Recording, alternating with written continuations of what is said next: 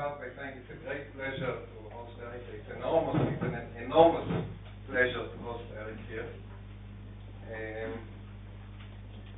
The first time that I encountered his name was in 1983 or 1984 in the sensory system course that was a joint course of the department here in Hadassah.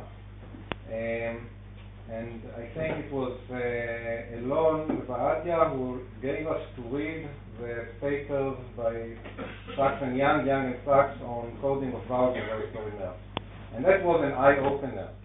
Suddenly, someone who looks at neural responses and seems to do something that makes sense. So, this was actually not Eric's first important contribution to science. Yesterday he told me that his first contribution to science was a paper with Mike Gazaniga, in which Eric's role was to set up a computer built of relays, because in the 60s there were no other ways of creating things that would operate automatically, and the goal of this machine was to get monkeys, to train monkeys in behavioral tasks in their home cage, which is something that we try to do today using somewhat more sophisticated techniques, but that was already, this is what he did already in the 60s. So Eric's contributions to the auditory system are crucial for the way that we understand today how the auditory system works.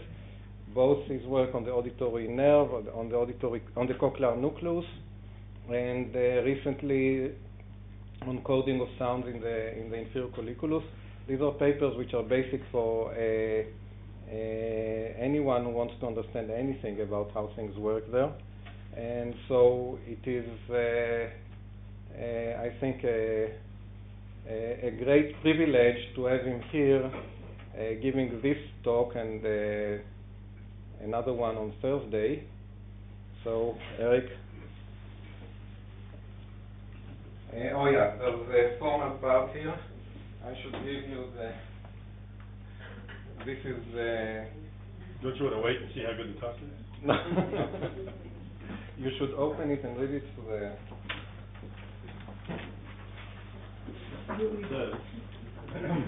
The Heller Lecture Series in Computational Neuroscience awards the Certificate of Recognition and Appreciation to Eric D. Young for his contribution to academic inquiry and exchange at the ICNC Edmund Safra campus, Yvat Ram, Jerusalem. Very nice.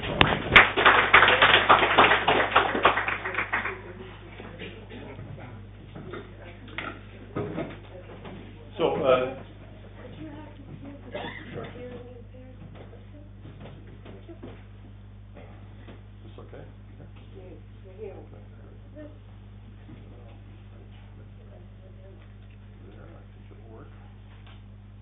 drop it on the floor. Okay, so this lecture is about plasticity, and plasticity, of course, is enormously important in the brain because it's the way the brain organizes itself. Using rules that have been studied probably more than almost anything else in neuroscience, the brain manages to make roughly correct connections into correct connections that do good computations for us. However, when the peripheral receptors are damaged, as in hearing impairment, those rules can go astray. So what I want to do is to talk about a few examples of which this seems to be the case. And these are the people who really did the work and the people who supported the work. The auditory system, most of you are probably familiar at this level, consists of a peripheral part, the cochlea, which is what our ears lead to. And this is a remarkably delicate and complex structure which has as its goal accurately encoding the very low energy signals that we get in the form of sound from the acoustic environment. And the details of this don't matter here, but this does matter. Almost all hearing impairment is caused by damage to the cochlea. One or other element of the cochlea, and this slide is part of a lengthy discussion of that, but for the purposes of this talk, the transducer cells, these hair cells, inner and outer hair cells here, are the cells that convert the mechanical motions of parts of the cochlea caused by sound, that is the mechanical energy in sound, into electrical energy, which is used to drive auditory nerve fibers here called spiral ganglion neurons, and they convey that information into the central nervous system. So almost all hearing impairment is caused by damage in one form or the other to the function of the hair cells, or to the hair cells themselves, or to the spiral ganglion neurons, the auditory nerve fibers. However, what I want to convey today is that secondary damage to the circuitry of the brain, of the central nervous system, can be just as big a problem. So that, just to start at the very beginning, this shows the problem in hearing impairment. Almost all hearing impairment is caused by the inability to hear sound, right? That's the basic problem. That's not the only problem, but that's the basic problem. And this is the way you normally look at that. So this is frequency of sounds, right, from low to high. And this is the loudness of sounds. Normally we can hear sounds at about these intensities. So this is loud, this is soft. Normally we can hear sounds around this intensity between 0 and 20 dB across the frequency scale, the human frequency scale. And this is a person with a so-called high frequency hearing loss, which is a common kind of hearing loss. This is the sort of hearing loss that generally leads to the use of a hearing aid.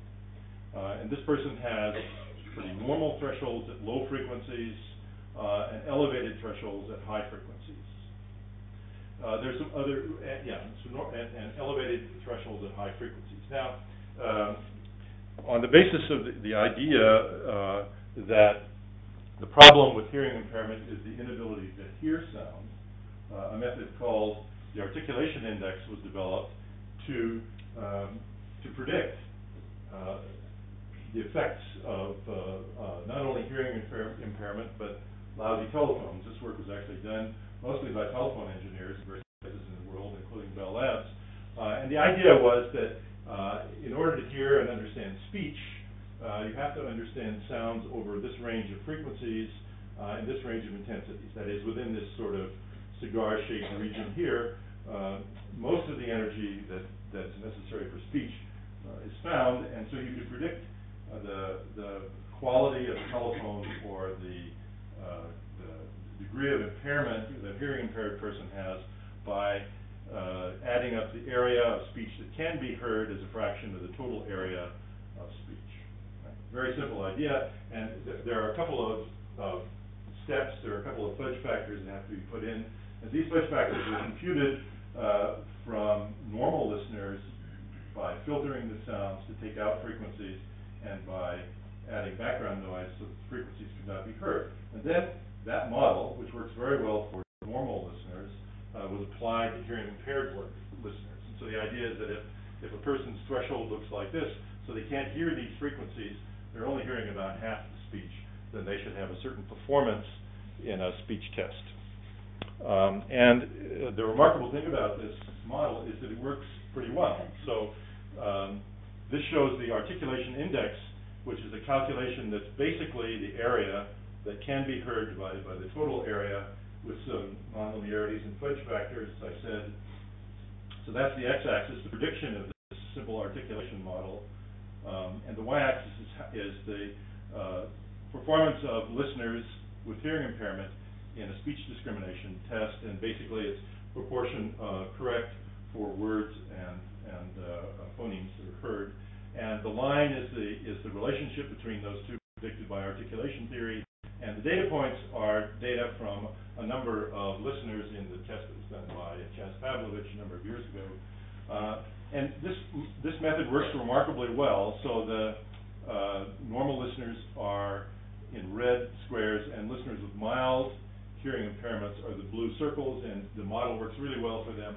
The model, however, does not work for people with more severe hearing loss. It also doesn't work for people with white hair, like me, you get older, it works less and less well. So there are a variety of reasons for thinking that the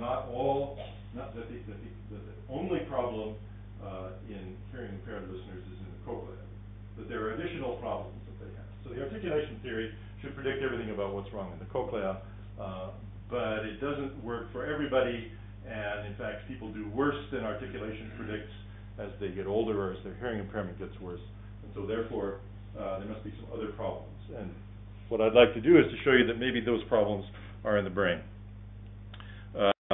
So the auditory system is a complicated mess, and if I really showed you all the connections of the auditory system, this would just be a morass of lines. But the point about this slide that's important is that the hair cells are here in the cochlea, the auditory nerve fibers are here, they project into a sequence of processing centers in the brainstem, and then ultimately the inferior colliculus in the midbrain collects all of that information together and connects it to the cortex. So in order to make this system work, it has to be wired up properly, and it's a hard problem because, for example, a neuron in the inferior colliculus here can get inputs from as many as 30 different kinds of neurons in this brainstem collection. Right? So the point of this is simply that it's complex, and there are lots of connections that have to be made, and those connections have to be properly set up in the first place and then properly maintained in an adult. Now, if you take an animal and give it an acoustic trauma, present loud sound, sort of rock concert-like loud sound, for, in this case, 3 hours, that animal will have a hearing loss that's something like the one I showed you, the human hearing loss that I showed you. It's a kind of hearing loss that's roughly 50 dB of threshold shift, the kind of hearing loss that would lead to use of a hearing aid. And if you then go in and look in the cochlear nucleus, in the first of these processing centers, I should say that in this talk, almost everything I'll say will be about the cochlear nucleus, with a little bit about the rest of this system. Sorry, wrong way.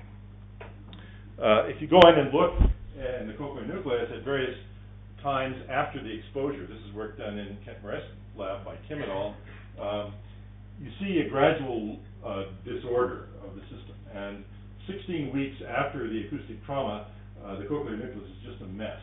So this is the number of normal synapses that you see in the microscope, and you see that the number of normal synapses is about half of what it is initially.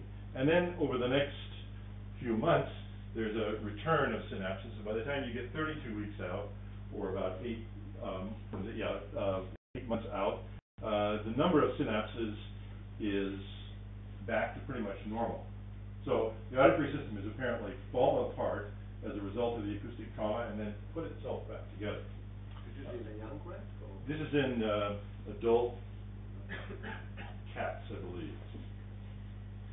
Now on the right, you see the number of degenerating profiles, and this just goes along with this plot. Just goes along with this plot in that when there's the minimum number of normal profiles, there's a lot of degenerating profiles. So it's just what I said before, that the system falls apart and then it puts itself back together here. So the question is, what does it look like when it's put back together? How normal is it at that point? And of course, in the process of putting itself back together, it's going to apply the same kind of plasticity rules that it applied when it developed in the first place. So I'm going to give you two kinds of examples of bad things that happen in that reconstructed auditory system. The first one is disorganization of circuits, and the second one is changes in the strength of connections among neurons, and we'll talk a little bit about what the effects of those things are. Some of this work is from my lab, and some of the work is from other labs, and I'll try to remember to identify whose work it is. So the basic rule of organization of the auditory system is that it's sonotopic, meaning that it preserves information about frequency. So the first thing that happens in the cochlea when sound comes in is that sounds are decomposed into their component frequencies. So this hair cell is stimulated by low frequencies, this hair cell by high frequencies, and that is done by the mechanics of the basilar membrane. So each hair cell is stimulated by a narrow range of frequencies, depending on where it sits in the cochlea, It's connected to an auditory nerve fiber, which is sensitive to that same range of frequencies, of course. And then the connections in the central nervous system are precise, point to point, and retain this frequency axis here, so that these neurons are just as precisely frequency organized as the cochlea was in the first place. The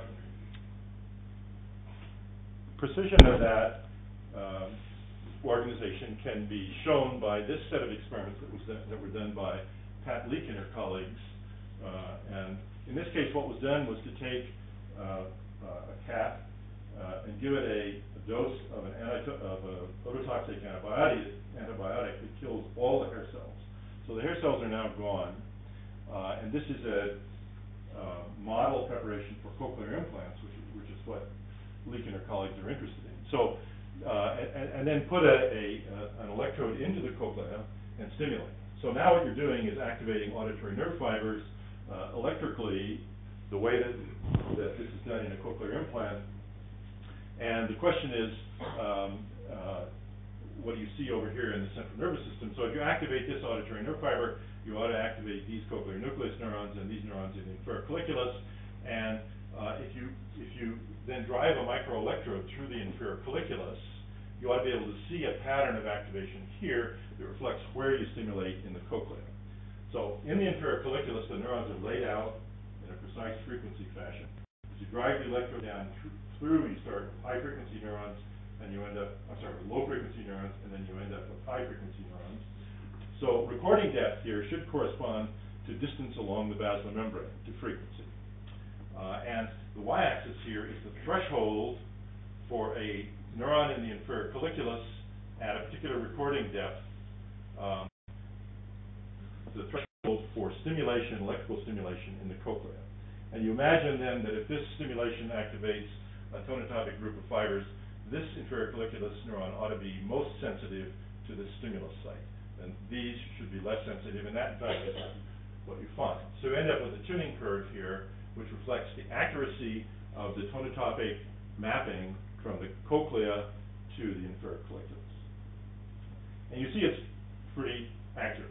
That is, the threshold is lowest at the point in the inferior colliculus, which receives connections from the point in the cochlea that's being stimulated, and the threshold goes up rapidly as you move away from that point in the inferior colliculus. So this is good. So this is in an animal that's had the hair cells destroyed, and then the recording is done immediately. So there's no chance for this degenerative process that I showed you before to take place. And if you stimulate at a different place in the cochlea, the threshold is lowest at a different place in the inferior colliculus, right? Just like it ought to be. Now, if you do the stimulation chronically for a period of weeks, so that the animal has the electrode in the cochlea all the time that's being stimulated by the responses to environmental sound or by a stimulation protocol, then the pattern you see in the inferior colliculus is different. It's now much broader. The quality of the tuning is much poorer. So this is, for comparison, the tuning in the acute preparation immediately after loss of the hair cells, and this is in the chronic preparation after several weeks of stimulation. And you see that there's still a best threshold, there's still a apparent tonotopic map, but the quality of the map is much worse because the breadth of this tuning curve is much wider than it was in the original cochlea. So what that suggests is that the circuit is disordered. That is, at minimum, the connections are made over a wider range of cells in the central nervous system than they should be, but perhaps also that the connections are disordered. There's still a tonotopic map in the sense that if we move the stimulation site in the periphery, it moves in the central nervous system as well, but everywhere in the cochlea, the tuning curve is much broader than it was originally, attesting to this disorganization of the circuit. All right. So what this means is that if you activate the central nervous system, if you activate the cochlea in an abnormal fashion to induce, you can induce a plasticity which results in a disordered central nervous system. The problem in this situation is probably because the electrical stimulus activates the whole auditory nerve simultaneously. So when we listen to the environment, different frequencies come in at different times in complicated patterns. And so there's never a time when the whole auditory nerve is activated like that. But in the cochlear implant stimulation, that's exactly what happens. So if you put one cochlear implant electrode in and you stimulate, all the neurons in the auditory nerve are activated simultaneously. And by one of the basic ideas of neural plasticity is that neurons that are activated simultaneously will tend to form stronger connections with one another, and that seems to be what's happening here. That is, there's an inappropriate plasticity which is invoked by an inappropriate stimulation site in the periphery. Now, an interesting final statement to make about that is that if you look in neurons that in the cochlea of animals that have a moderate acoustic trauma, say a 50 dB threshold shift, so the hair cells and auditory nerve fibers are damaged but not destroyed, the kind of hearing loss that would result in hearing aid use, you see exactly the same kind of widespread activation patterns. Because of changes in the details of the tuning of the auditory periphery and the way in which activity spreads along the basilar membrane, there's a tendency for natural sounds to activate the whole basilar membrane simultaneously, which ought to have the same inappropriate plasticity effect in the central nervous system. Another example of changes in the organization of the synaptic structure of the brain following acoustic trauma is provided by the relative strength of excitatory and inhibitory inputs in the brain. So normally, the hair cells pick up sound in the cochlea, convey it through the auditory nerve to the central nervous system, and this goes via excitatory connections to neurons that project to other parts of the auditory system, and also to local inhibitory interneurons, the colored neurons here, which inhibit the activity of these cells. So these cells receive both excitation and inhibition, and this is true in every part of the brain, including the auditory system. This is one of my favorite neurons in the auditory system because it has a lot of inhibition. So this complicated plot shows you the receptive field or the tuning activity of a particular neuron in the so-called dorsal-cochlear nucleus.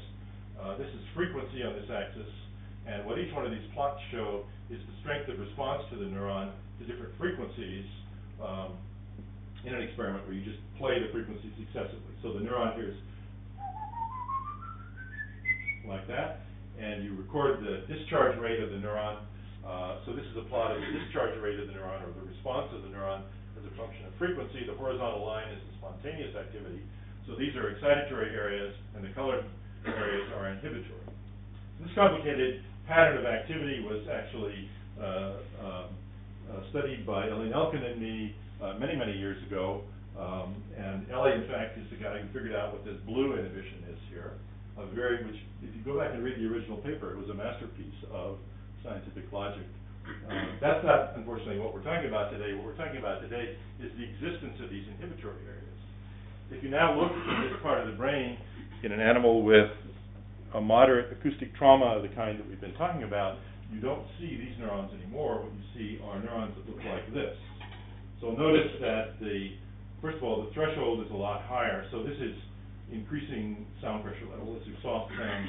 These are loud sounds. The neuron no longer responds to these soft sounds.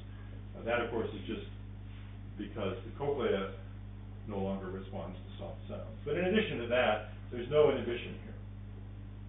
Okay?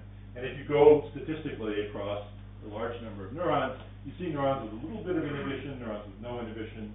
But on average, you don't see, you do not see neurons like this. And on average, you don't see neurons with much more than that much inhibition.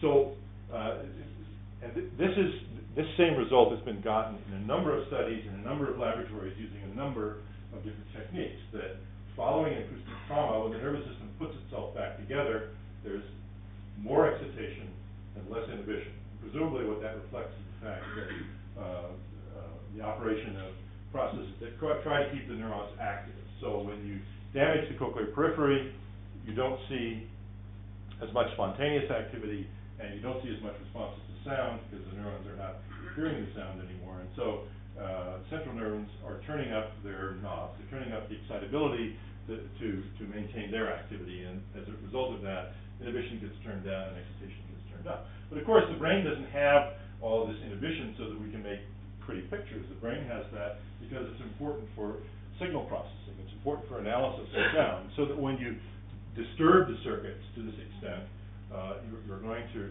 reduce the brain's ability to process acoustic stimuli.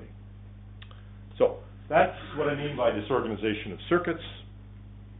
And now what I'd like to turn to is a different kind of question that's much simpler, which is a change in connections among neurons. And for this, I have to go through a lengthy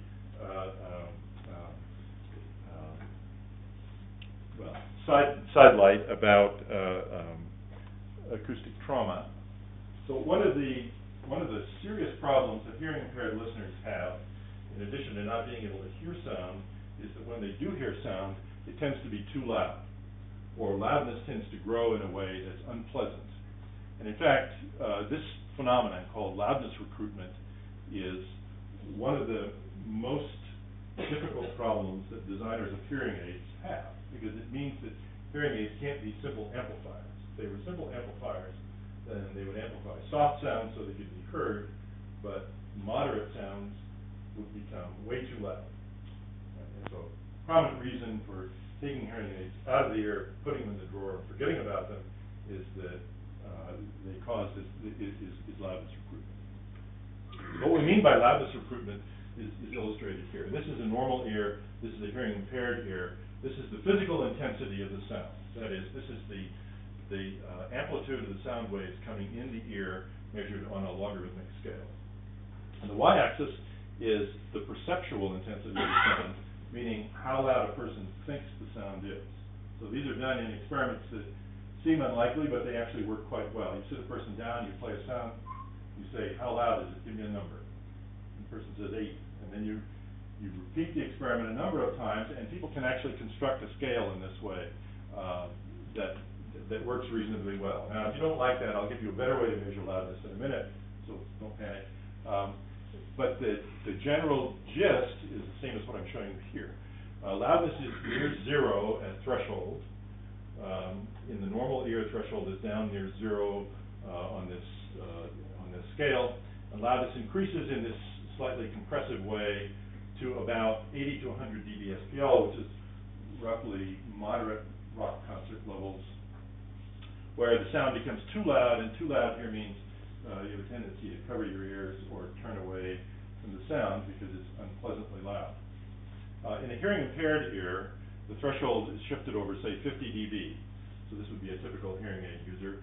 So that 0 loudness is now at just the softest sound the person can hear, which is about 50 dBSPL. And loudness increases now more rapidly in that ear than in the normal ear, so that the too loud place is still at about 90 dBSPL. So one of the surprising things about hearing impairment is that the too loud level doesn't move an inch, regardless of how far the threshold moves. Right? So what this means is that the loudness growth is more steep than it otherwise should be. And that leads to the problem with designing hearing aids that I mentioned previously. What this also means is that the dynamic range of hearing is compressed. So the green line shows the dynamic range of hearing, that is, the total range of loudnesses that we can function over. And it's about 100 dB, and we need that to deal with the world. Right? This is what you get if you hear somebody sneaking into your house in the night, and this is what you get if you go to rock concerts. And normally we work about here in the middle, when we're, like right now when you're listening to me talk. This person with a hearing impairment and a threshold shift has a much narrower dynamic range, because this is still the upper end of the dynamic range, but the lower end is moved over. So there's a nice explanation for this, and that was provided by Mario Ruggiero and colleagues who measured basal membrane motion, and was adopted by psychophysicists like Brian Moore, who sort of designed the modern hearing aid. And the idea is that the motion of the basal membrane is the source of the difficulty. In a normal ear, what I'm plotting here now is a plot similar to this one. This is still the physical intensity of the sound, how intense the sound wave is coming in the ear, and this is the velocity of the basal membrane. So this is the input signal to the hair cells, also in a logarithmic scale. And in a normal ear, this function looks something like this. And notice that this slope is less than 1. That is, when this goes up by 1 log unit from 20 to 40 dB, well, say from 60 to 80 dB, this goes up quite a bit less than a log unit, which would be from 100 to 1,000. So once again, we see a compression. Well, and so this is called amplitude compression. This is very important for normal hearing, because what it means is that when we operate over this 100 dB SPL range of sound levels here, or in this case 80, the way I drew it, the cochlea actually only has to operate over about a 1 and 1.5 log unit, over only about 20 or 30 dB here. So that's what we mean by compression. So the transducer compresses the sound coming in our ears, compresses its amplitude. And this is what allows us to go from very soft to very loud. In a hearing impaired ear, compression goes away, and the input-output function is linear. That is, when the amplitude of the sound goes up by a factor of 20 dB in order of magnitude, the amplitude of the basomembrane velocity also goes up by an order of magnitude. And that is qualitatively, and it's been shown also quantitatively consistent with recruitment. So that seems to be the explanation in the story, but it's not the explanation. And here's why it's not the explanation. If you look, so if that were the explanation for recruitment, then you would have to observe the same phenomenon, that is a steepening of the slope of the input-output functions in the auditory nerve fibers, right? So there's a problem out here. That problem's got to be communicated to the brain, so it has to show up here, but it doesn't show up there. So this should show the input-output functions for these neurons, the auditory nerve fibers. This is the discharge rate or the response of the auditory nerve fiber, and this is the same physical intensity of the sound coming in the ear. And in normal ears, you have a certain slope of this function. In impaired ears, you have a different slope. And these slopes, if anything, are less than or equal to these slopes. It's a very noisy measurement. These show actual data. So these show the slopes, that is the slopes of these lines here, just a distribution of slopes. In normal ears, green curve. In hearing impaired ears, that is ears with acoustic trauma, the red and the orange curves. And so you can see that there may be a little bit of decrease of the slope, but there's no increase. And there's certainly not the kind of increase, the factor of 3 to 5 that's predicted from basomembrane measurements and from recruitment. So how does the information about recruitment get into the brain? And my answer to that is it actually happens again in the brain. So let's see the evidence for that. As I told you before, the auditory system is phototopically organized, and what does loudness mean in neural terms? What does loudness mean in neurons? Well, it's probably some measure of the total activity in the neural array.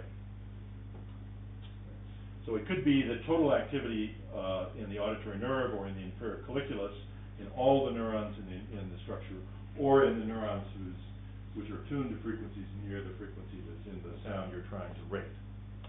Something in between those two limits. And an experiment that lets us measure loudness in a very much more precise way than the scaling method I told you earlier, the so-called binaural loudness balance. So for this, you need a listener with one good ear and one bad ear. And there are such listeners.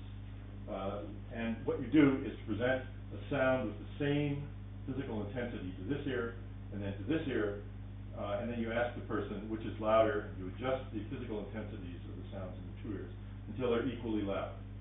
Okay? Binaural loudness balance. And in this way, you can tell sort of the rate of growth of loudness in the two ears. And if you plot the sound pressure level or the physical intensity in the poorer ear, in the damaged ear versus the physical intensity in the better ear when they sound equally loud, if there were no recruitment, then the data would fall on a line parallel to this one with a slope of 1, so that you increase the physical intensity in the poorer ear by 20 dB. To match that, you'd have to increase it in the other ear by 20 dB. In fact, the actual data fall on these lines here, and the fact that the slope of this line is larger than 1 means that the intensity has to grow more rapidly in the better ear than in the poorer ear, and that's because the better ear has compression. So the motion of the basal membrane, or the loudness in this ear, grows more slowly than it does in the recruiting ear. So if the steepness of this slope, the extent to which this slope is larger than 1, is a measure of recruitment. These just show data from 4 subjects, and so this is a very nice method. Now, we're doing these experiments in animals, of course, and so Brian Moore always raises his hand about this point in the talk and says, yeah, I know, but do cats show recruitment if you produce a hearing impairment? And the answer is they do. My colleague Brad May did this work, and I won't go into the details of this because it's kind of involved, but what you do is you use reaction time as a stand-in for loudness. And when you do that, you find that cats recruit just the way humans do. If you give a cat a monaural hearing impairment and ask them to do something like binaural loudness matches. All right, so here's an attempt then to apply the binaural loudness match method to recruitment. This plot shows the total average discharge rate in a population of auditory nerve fibers. 2 populations are shown. The total auditory nerve, which is this orange dashed line, and just neurons which are tuned to frequencies near the stimulus frequency, which in this case was 1 or 2 kilohertz, I don't remember. So this ought to be something like the total loudness, and this is in the auditory nerve in a normal animal. And this is from the auditory nerves of animals with hearing impairment. And you can see that these slopes are less than the slopes in the normal animals. This slope is less than that slope. This slope is less than that slope,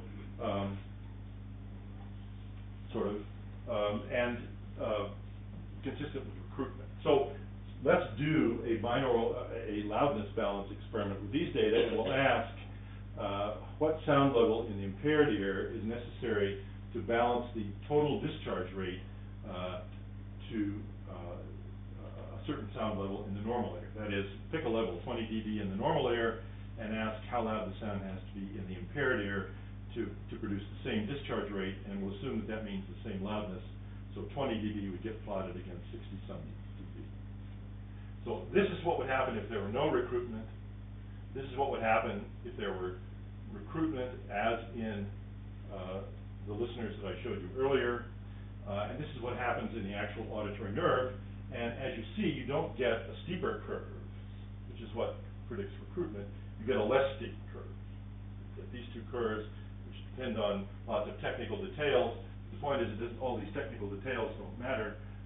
The steepness of growth of these functions is smaller than the recruitment value.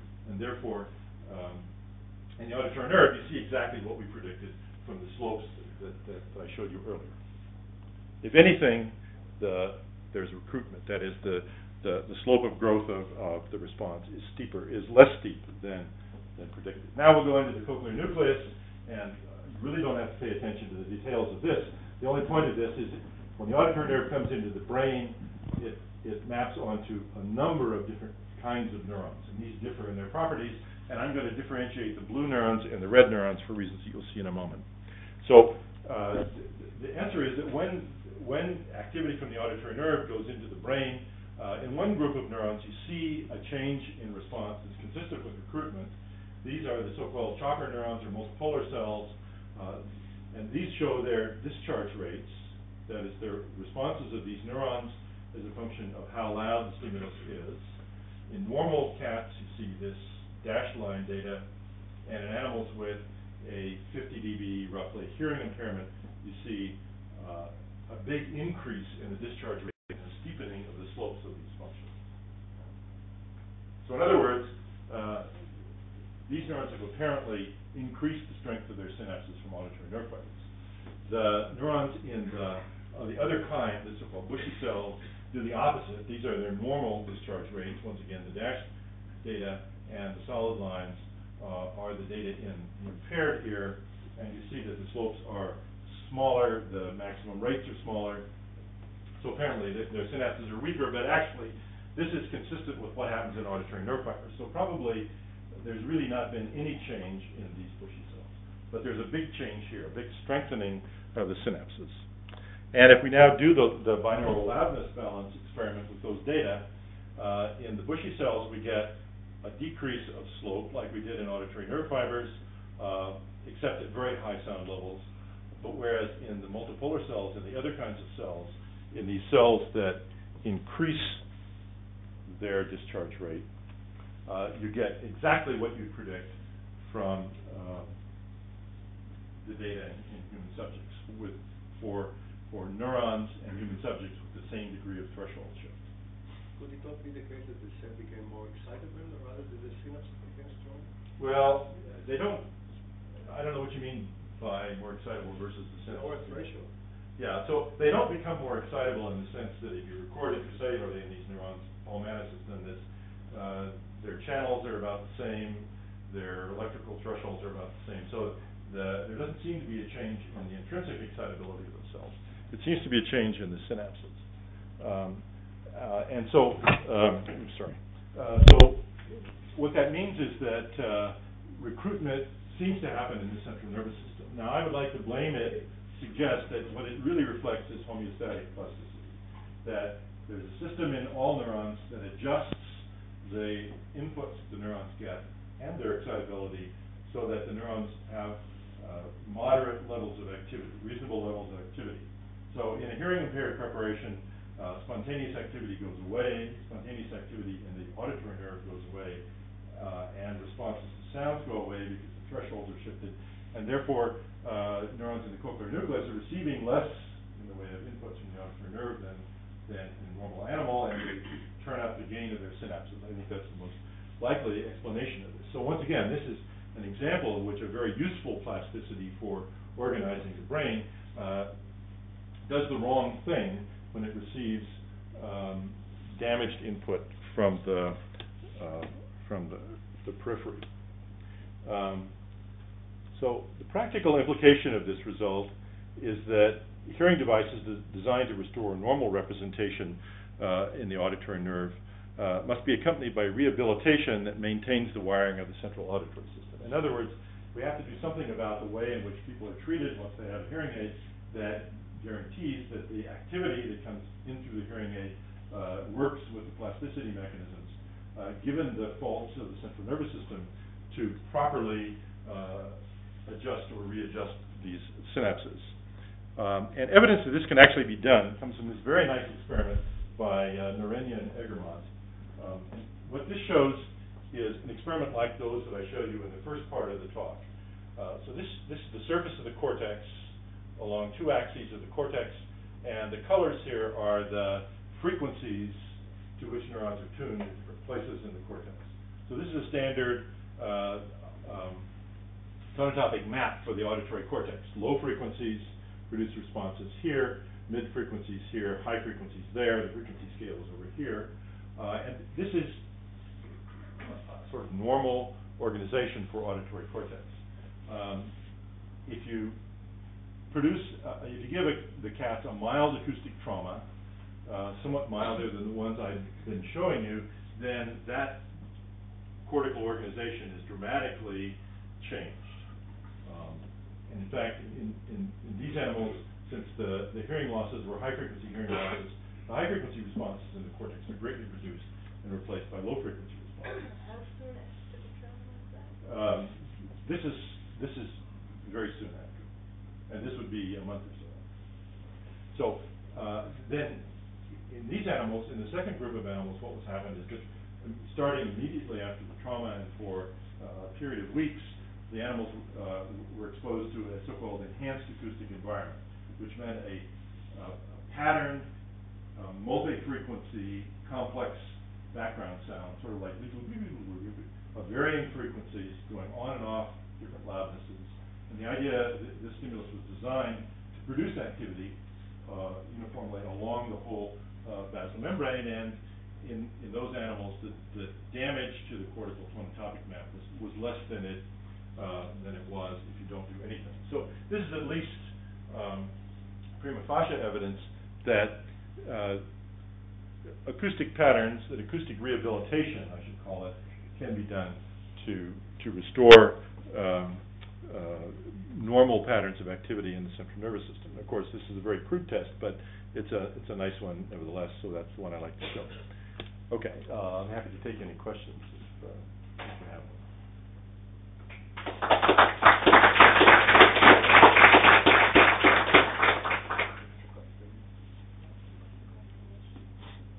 No questions. People are studying.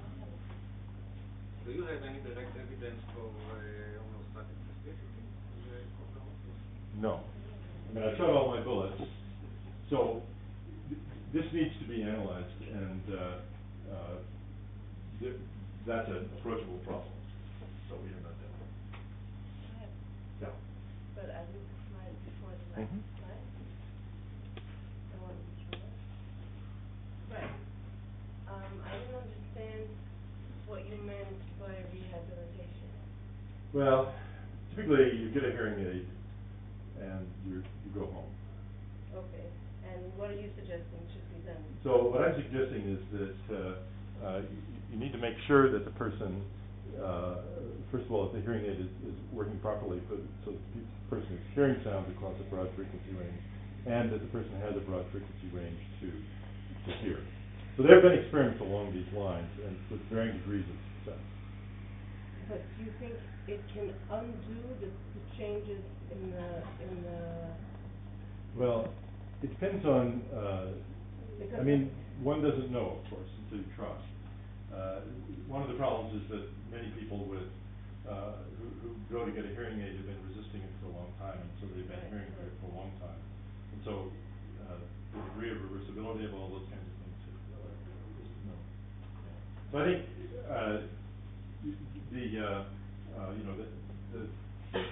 the status of the hearing aid world these days is that the current instruments, the multi-band compression hearing aids, are about as good. They deal with the problems of the cochlea about as well as they ever will. I mean, minor improvements will probably be made, but if you talk to people who do research for hearing aid companies, they generally will tell you that the real problems are improving the other features of hearing aids.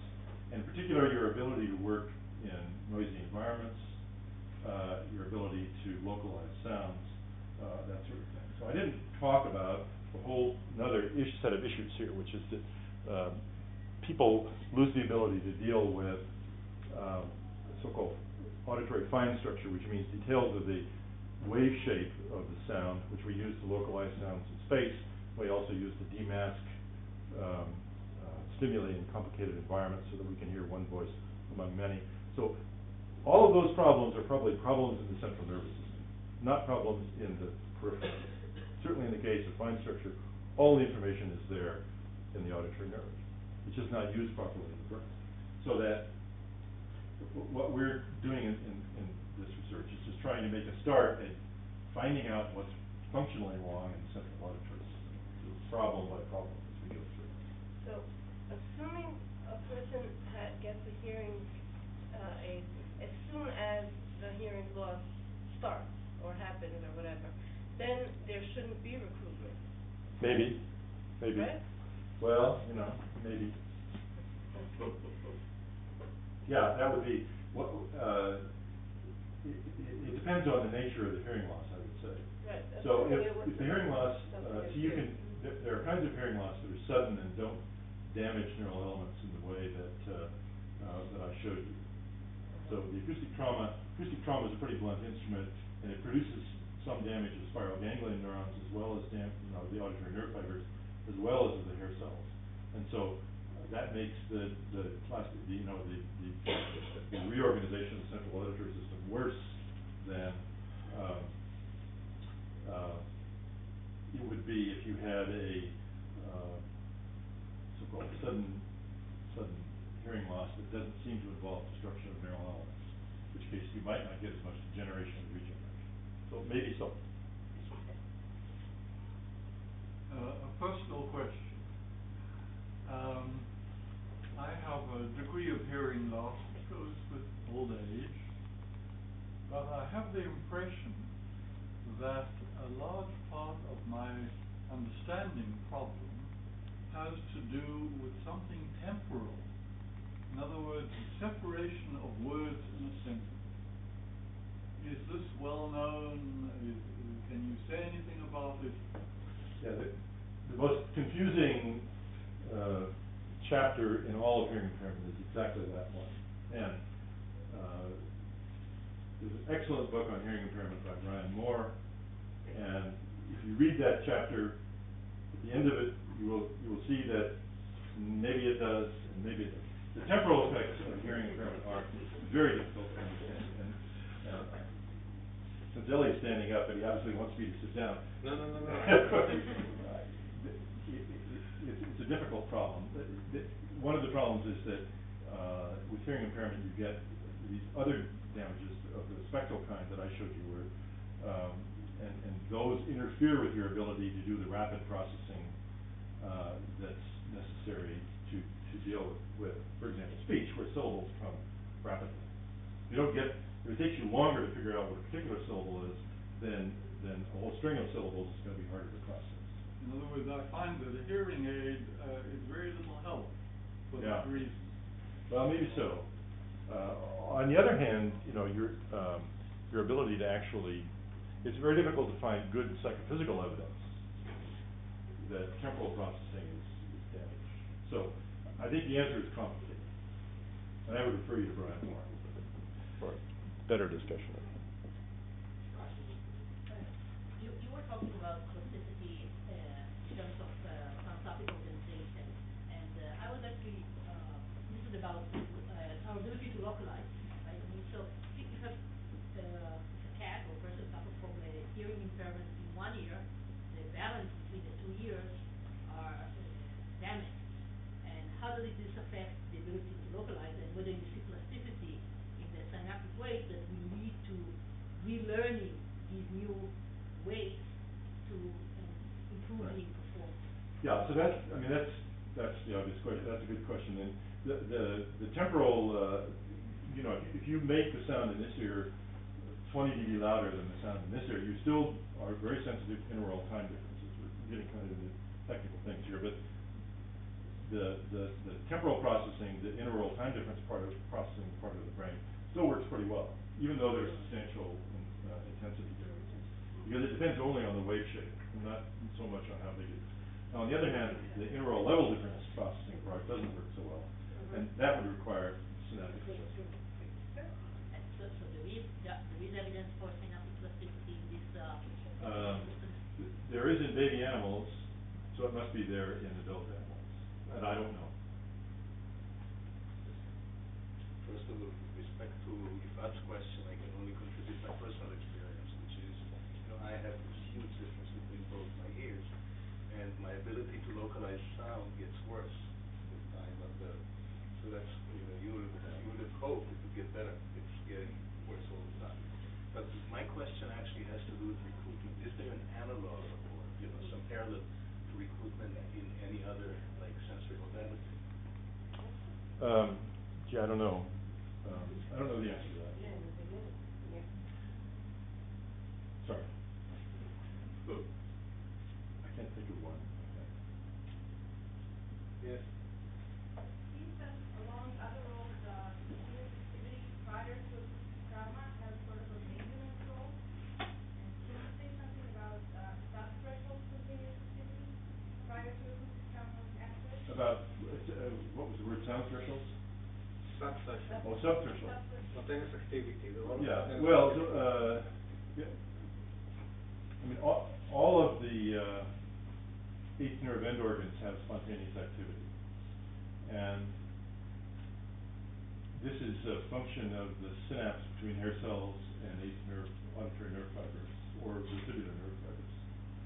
And in the vestibular system, it's thought to be important for bidirectional coding, so that you can turn your head this way or this way, in one case you get an increase in the rate of dedication. Now, in the auditory system, it probably has more to do with getting a low threshold, because the basal membrane goes both directions. The lowest threshold auditory nerve fibers have substantial spontaneous activity. So those two facts are consistent, those two statements are consistent. And And it probably has to do with adjusting the hair cell synapse to be just as sensitive as it can possibly be. That would be my guess, but that's just a guess. Would the spontaneous activity have maintenance role within this context of homeostatic plasticity in the cochlear nucleus? Yeah, okay, so is that what you're asking? That's a different, whole nother question. And as you know, there's a model for tinnitus that's based on exactly that point, that following acoustic trauma, you get a loss of spontaneous activity in the auditory nerve, which is true, and as a result of that, you get sort of increase in excitability or sensitivity of neurons in the cochlear nucleus, and this goes to produce the phantom sound that you hear as tinnitus. Yeah, so that's a standard model. I would say that the source of tinnitus is not well understood. I don't like that model, but that's another whole lecture.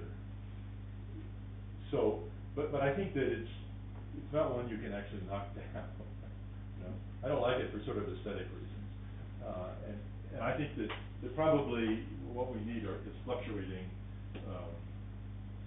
spontaneous activity, which you do see after acoustic trauma.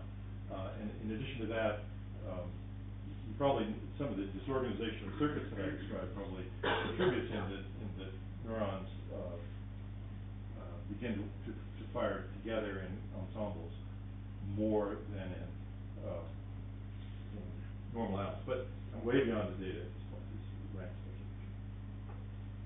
Yeah. Because the maladaptive statistics you showed, it seems like almost a miracle that the cochlear implant works at all. So taking the state. Well, as we discussed, cochlear implants are a remarkable device that work much better than they have any right to.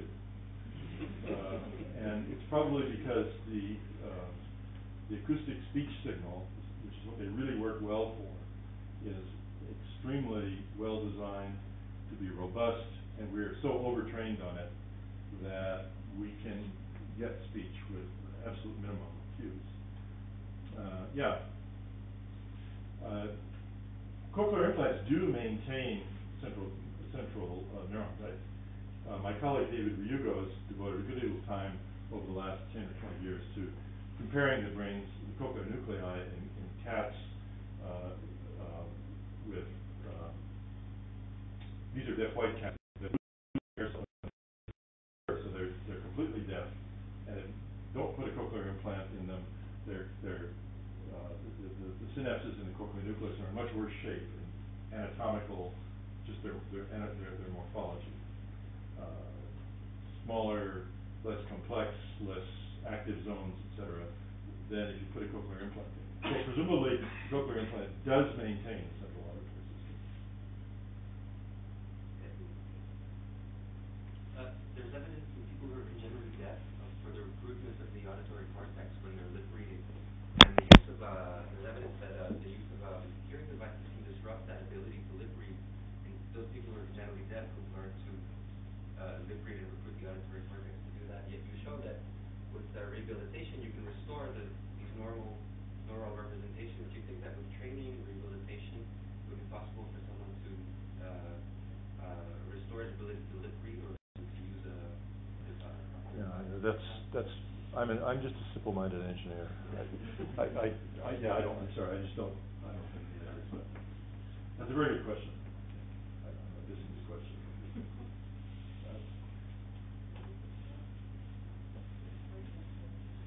Is there any way to regrow the hair, like in the ears, like rehabilitate? Right. So,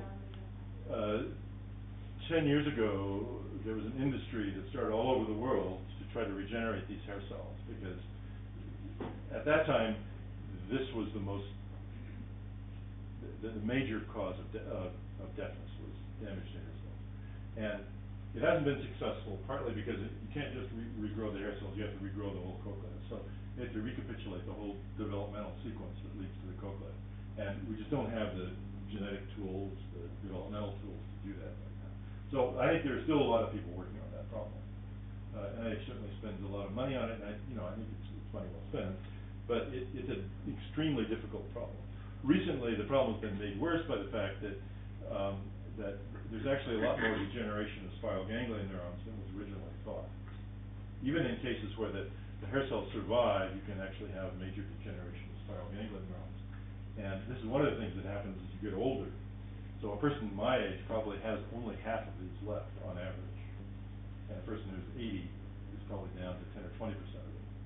And so this seems to be just a developmental process that goes on. And with acoustic trauma, you get degeneration of spiral ganglion neurons due to a so-called excitotoxic problem here. If you stimulate the hair cells very strongly, they release a lot of glutamate, and they can actually kill the spiral ganglion neurons, and the hair cell can survive. So, that's a different whole problem. But regenerating the hair cells, that's something that's being actively worked on. It's just a very difficult problem. Okay, thank you.